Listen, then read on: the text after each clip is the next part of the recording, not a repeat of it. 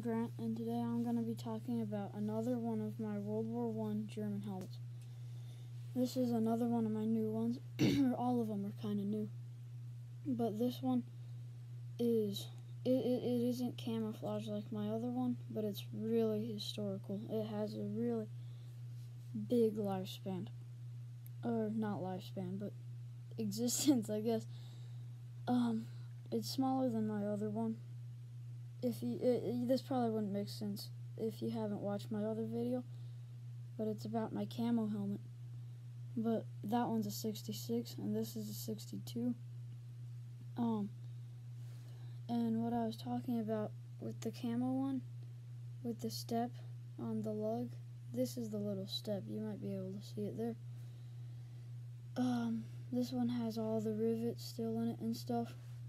The paint is really good still on this helmet, but there's still a lot of wear where you would usually see it, like where the chin strap was and setting it down on the top and stuff. But yeah, this one is marked G62, and the lot code inside is R1466.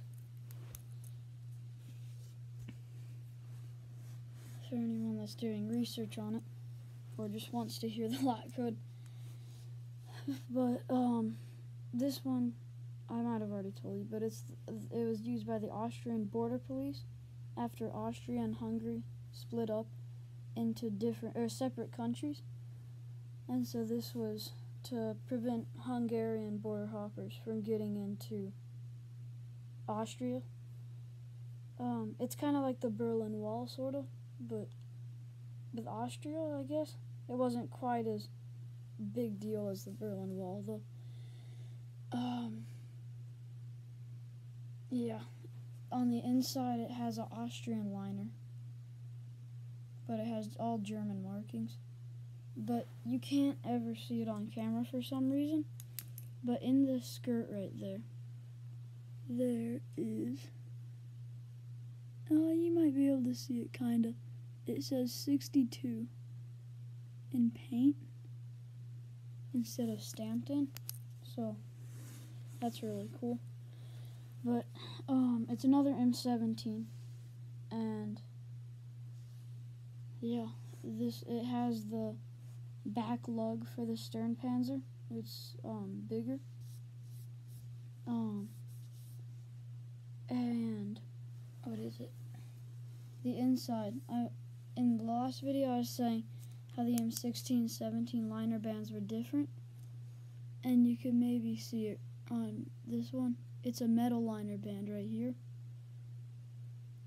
And so for the M17, the M16s are leather, and you might be able to see it here.